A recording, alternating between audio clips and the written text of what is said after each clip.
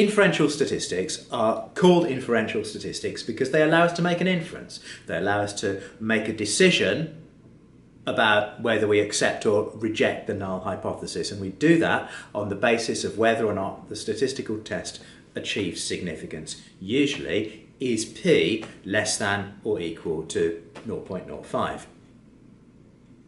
Now, in order to be able to choose a statistical test, first of all, you're going to need to know about the different experimental designs. That is to say, repeated measures, correlation, independent groups, that lot. And you're going to find that on page 184 of the CAT book. So if you need a bit of a reminder, perhaps go and have a look at that page in the CAT book before we dive into this video. All right. So to choose a statistical test, we need to know three things. We need to know the level of measurement of the data. Is it nominal or ordinal or interval-stroke ratio data? Secondly, we need to know whether we're looking for a difference, whether we're looking for a test of difference, if we're trying to find out if two variables are different, or a test of correlation. And thirdly, we need to know the type of data we're looking for. Is it independent data or is it related data? And when we know those three things, then we can choose a statistical test according to this table.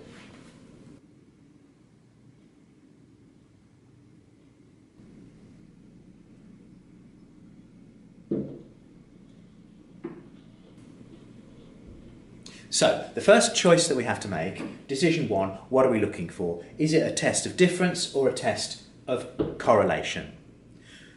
So, in the test in video number 20, for example, are psychology students more or less punctual than sociology students? That would be a test of difference to see if the two things are different. On the other hand, going back a few videos, looking at the correlation between the different teachers marking the same papers, that would obviously be a test of correlation. Decision two is whether we have related data or unrelated data. And this is where the experimental design comes in. Independent groups leads to unrelated data because the two groups are not related to one another. They're different people. Repeated measures, on the other hand, has related data because the data comes in pairs. Each person has two scores, one for each condition. Matched pairs also gives us related data because the data comes in pairs for related data.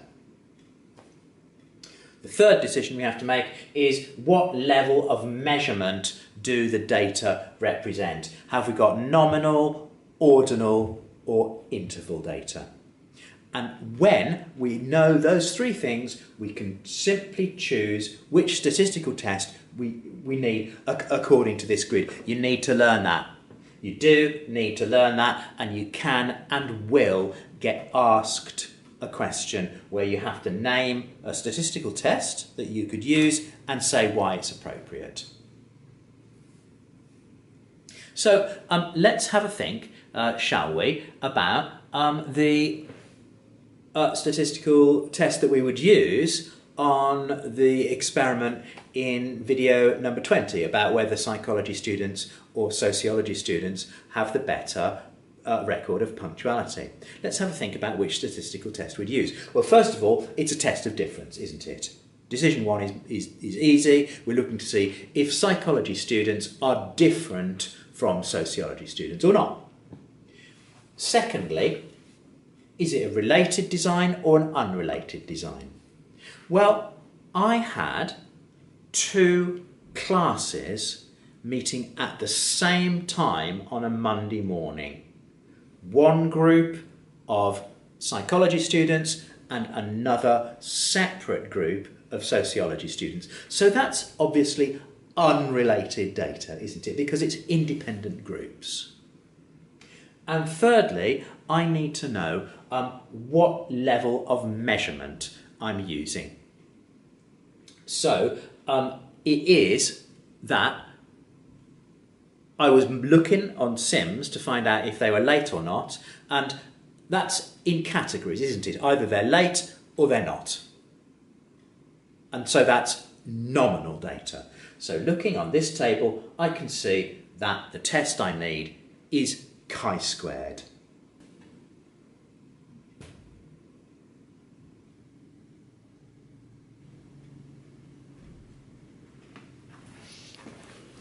Okay, now you're not going to have to calculate statistical tests in this exam, so that's great, but you will have to be able to show that you know how to use them. So let's have a look at that. Let's go back to my little experiment on psychology and sociology students.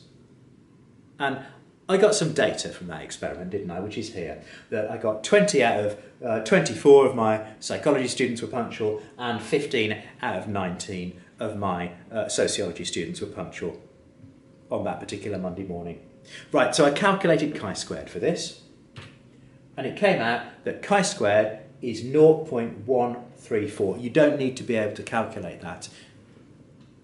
And the degrees of freedom is 1. You don't need to be able to calculate that. I just did it with a calculator using the instructions in the dog book, but do you know what? There's actually a whole load of online calculators that can do chi-squared for you and all the other statistics, and it's really worth having a bit of a fiddle around with those and play with them, because they teach you a load about statistics. Just messing around with the online calculators is great.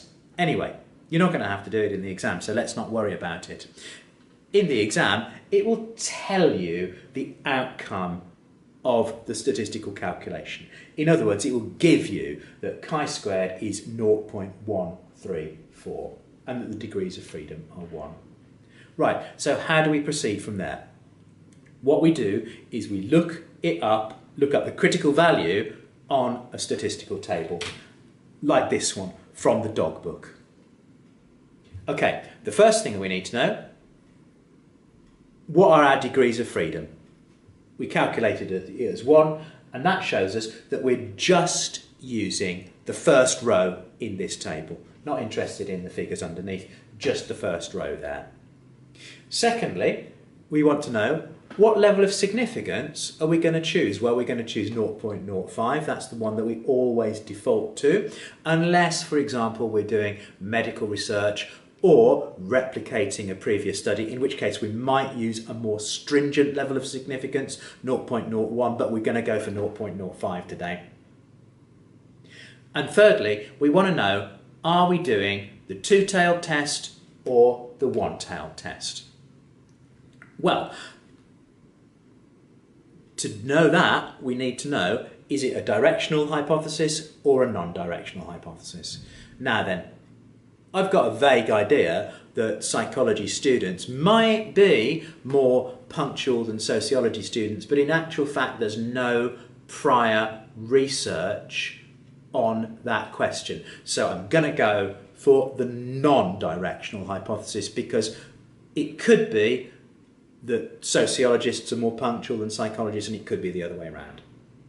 So that shows that I'm using the two-tailed test, and there's the 0.05 level, and I can read down that column and I can see that the critical value of chi-squared that I'm looking for is 3.84. Okay, the observed value is 0.134, the critical value is 3.84. Right, underneath the table it says that the observed value of chi-squared must be equal to or greater than the critical value in this table for significance to be shown. Now clearly that statement is not true, because the observed value, 0.134, is a lot less than the critical value, 3.84. So significance is not shown. In other words, I have to accept the null hypothesis, that any differences between the psychologists and the sociologists is just down to chance.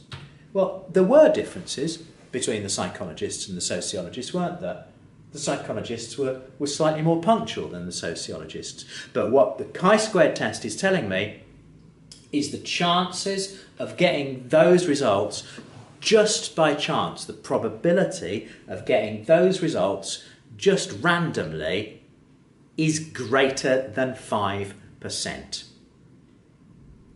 So it's not significant, and I'm going to accept the null hypothesis and say that the likelihood is that that difference in the results there is just down to chance.